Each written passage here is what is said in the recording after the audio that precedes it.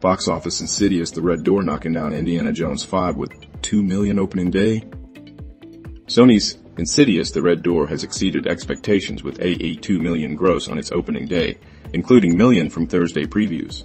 The horror film is projected to earn $1 million over the weekend, potentially overtaking last week's top film, Indiana Jones and the Dial of Destiny.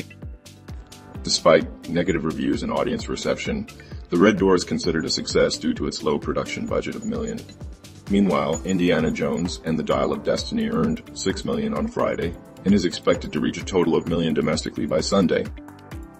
However, it faces competition from other films such as Oppenheimer and Mission Impossible: Dead Reckoning Part 1. Additionally, the espionage thriller Sound of Freedom debuted with a projected domestic total of $1 million, aided by its unconventional pay-it-forward donation system. Lionsgate's comedy Joyride received strong reviews but lukewarm audience response, potentially impacting its debut performance. Other films in the box office include Disney and Pixar's Elemental and Spider-Man Across the Spider-Verse. Thank you for joining us today.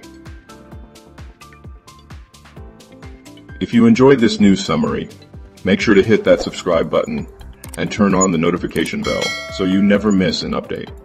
We appreciate you watching till the end and liking the video, as it helps us bring you more exciting content.